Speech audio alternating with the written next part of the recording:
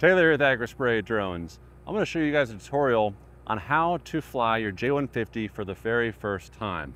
Now obviously this drone will fly by itself 95, 99% of the time, but it's really important that your first flight is manual.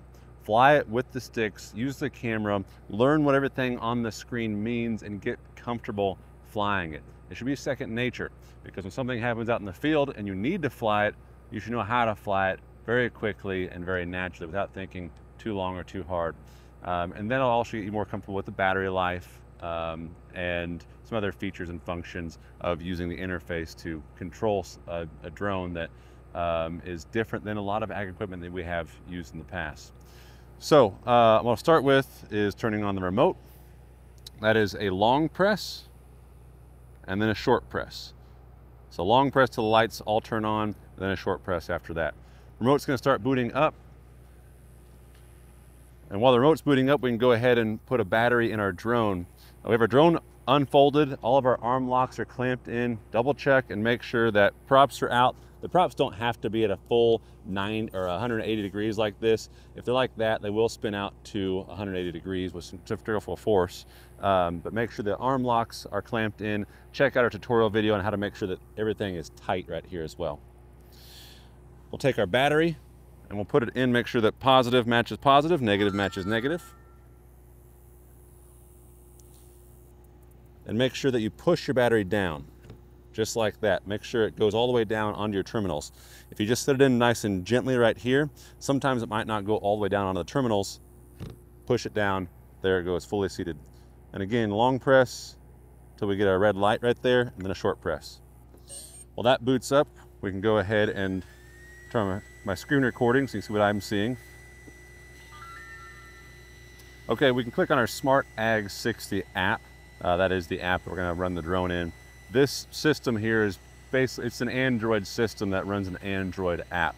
And so if we swipe up from the bottom of the screen a couple times, we can get back to all of our main, all of our Android apps. If that happens, just go back in your Smart Ag 60. It'll run in the background at all points in time. Even if the drone is flying and you close out of the app, it'll still run in the background. Okay, so our drone's connected. It connected automatically. We have GPS signal now. It'll initialize by itself. It'll get GPS signal by itself. If you have any error messages, those will pop up on this screen here. Or if we go into our auto function, go to auto, if you have any error messages, then those will show up right here on the top left. You can see this drone is obviously not its first flight. It's actually flown over 11,000 acres. So 12,000 by the end of today, actually. And so we have a left rear disc ESC disconnected air. It's not actually disconnected, it's just maybe starting to go out right now. Okay, so for flying manually, I want to do a few things first before we take off. Check our settings. We're going to go into settings. We're going to, under flight settings, we'll check our manual RTH settings. So if you're in manual flight, this is what it's going to do for return to home if you use return to home. I don't recommend that you do whenever you're practicing. Obstacle avoidance turned on, and train following. Now this is just depending on what you need to do for entering and exiting the field, but we're going to enable the train following. We're going to set our return to home speed at 25 feet per second, and our height, we'll set that to 15 feet high. Again, depending on what your scenario is, that will dictate what you set here. And we'll want the drone to return home to us if it ever loses signal. You have to set this now because if you lose signal, you can't set this then. So we'll want it to return home to us if it loses signal because we have nothing between home point and field. And that should be everything we need on flight settings. You can change your image transmission power to adaptive or strong, but we're not going that far here, so we'll leave it on standard. Under perception settings, especially for your first flight, make sure you turn on manual H or manual horizontal obstacle avoidance. And then you can change your distance for your first flight. Anywhere between 20 to 36 feet is fine. If you want to get closer to things, go lower or turn it off. But if you turn it off, if this is off, you can crash into something. It will let you crash into something. So make sure that is on, and then the radars are active and will stop you from from hitting an obstacle. At least it should. And everything else should be set just like this is. Altitude hold. You can change your radar sensitivity, but medium is usually fine. And then battery settings, last thing to check. You'll usually want to select automatically determine low battery, but before you do that, let's go ahead and set 30% in this box. That's going to give us a warning at 30%, and then we're going to turn that on. So it's going to start flashing at 30%.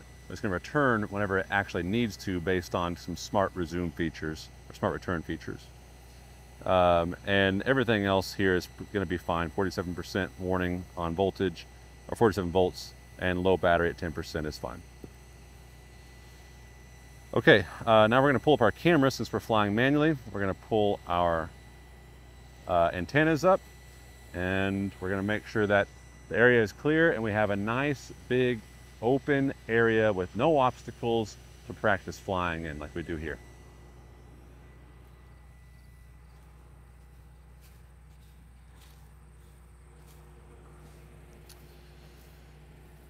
All right, now before we take off, let's get familiar with our sticks and some of our controls here. So on the left-hand side, we have our camera gimbal. That's the roller right there. That moves our camera up and down. Sticks right here, this is going to be up, so you push that up, it's going to fly up, down, it's going to descend, and it's going to be turn, left, turn left, and turn right. This is your lateral movement. Forward, backward, slide left, slide right. I would prefer that if your first flight and your first drone you've flown, start flying from the back of the drone. That way, if you push forward, the drone goes forward and away from you. Because if the drone is facing you, it's going to go the opposite direction. All right, now we're going to do some arming and disarming. So to arm the drone in manual, sticks down and in. It's going to give you a 3-second countdown. It's going to beep for 3 seconds, and it's going to spin up, but it's not going to take off. It'll sit like this and it will not take off unless you push down on your left stick right here, and then it kills the props. And again, that's arm.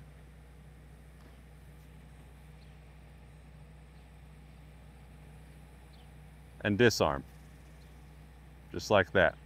Very good to know how to do that just in case you need to kill the props very quickly. Okay, now we're going to arm it and take off. Drone is armed. Now once I push up on this left stick, it's going to go up. Now it's on GPS altitude hold, so it is not going to move. Even if the wind is blowing, it's not going to move around unless I move it. So forward is here.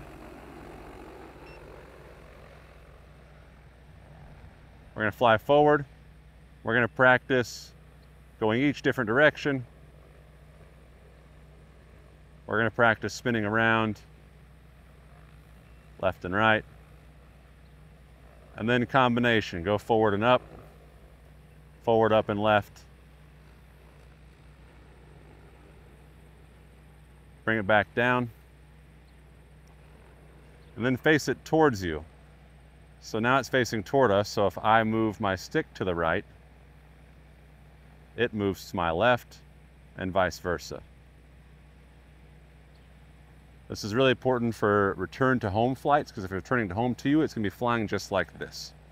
All right, now once you get comfortable looking at the drone and flying it, I highly recommend that you get comfortable looking at the screen and flying it, because chances are whenever you're flying on, especially on a big field, you'll be able to see the drone, but maybe not exactly where it's at, how close it is to objects and obstacles.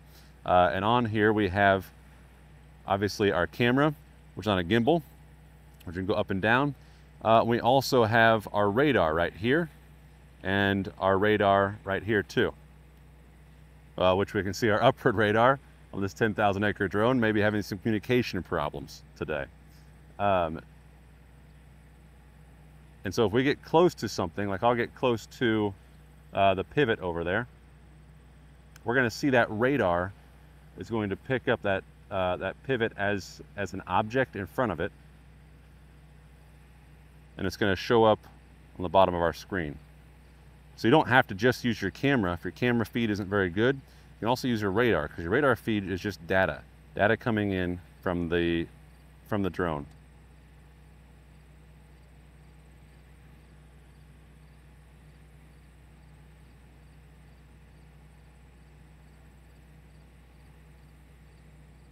So there you see that I had to get low enough to where it was actually by it. So there you see it's picking up that pivot as an obstacle right down here, and it's showing up as an orange and green obstacle. That means that we are probably getting too close to that obstacle. If it's green, you're good. If it's orange, you're probably getting a little bit too close. And if it's red, you're much too close.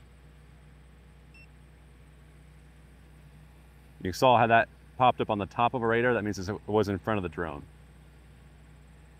Same thing will happen if you back into it. It'll show up on the back, on the bottom side of your radar.